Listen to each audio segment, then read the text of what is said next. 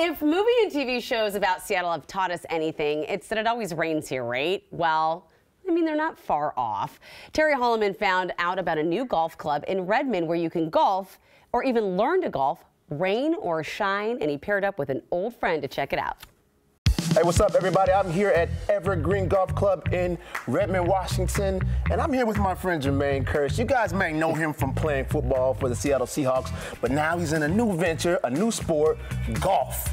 First and foremost, man, this place is incredible. Indoor facility, climate control, golfing.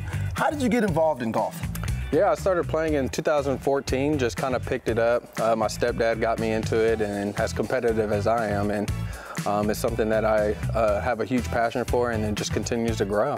So it continued to grow into this thing that we have right here. So what kind of things can people expect to do when they come to Evergreen?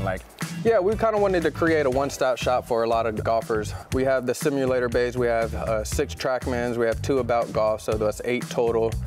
We wanted to be a little bit different, so we decided to dig a hole and create a bunker just to kind of create a one-stop shop for a lot of golfers where they're not having to travel to different places to get their work done, where they can just come to one place at Evergreen. Now I think it's time for me to give this thing a shot. I'm telling you right out the gate. Let's swing them. I don't know how to golf at all, so we got our work cut out for us. I need to do some warm-ups to get started, right? We're going to get you warmed up. We're going to get you set up with Brian. We're going to get that swing right. All right, let's get to it. Let's go.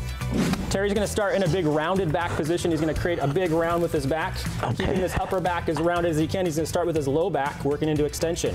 He's going to walk this down nice and slow. Good, good, good, good, good.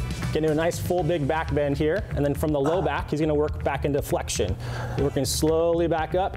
It's a great check to get this back moving. Also a good check to make sure we don't have any pinchy pain stuff going on in our back before we start playing golf. I definitely don't want to get the pinchy back. All right, now I'm here with Brian, and Brian is going to show me the very basics of golf, because I am a super beginner. So how do I start, man? The big thing with the grip is we want to make sure that our hands are together. Just like baseball, we don't want to feel that separated feeling. We want to feel that those hands are able to stabilize that club head. Let's go ahead and set up to that golf ball. Very important part here, everybody says keep your head down. I say keep your eyes down. So allow your eyes to watch that golf ball, but you don't have to get your head stuck down in that position.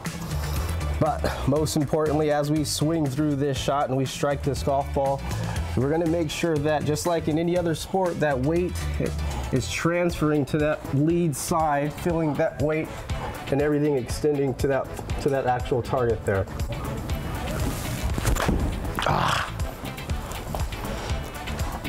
It found it. There's just a little bit over. So I just need to know one thing before I get off this.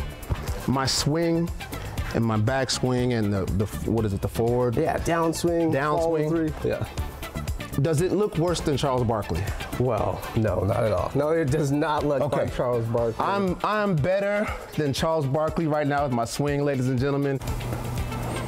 So basically, there's really not an indoor place anywhere near this place that has an indoor sand trap like this. Nope. A lot of people have a hard time getting out of the bunker. Yeah.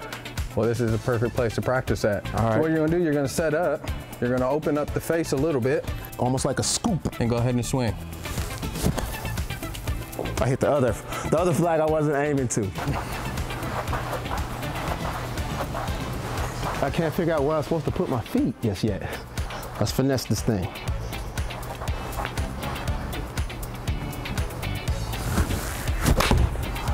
Oh, that's a good one. We in there? Oh, I'm on it. Oh, you on the green? Woo! Let's go. I'm telling you, boy. Now that you hit the green, now we're gonna putt for dough. So this right here, we have putt view. This is gonna give you all the practice that you need and help you learn how to read the green.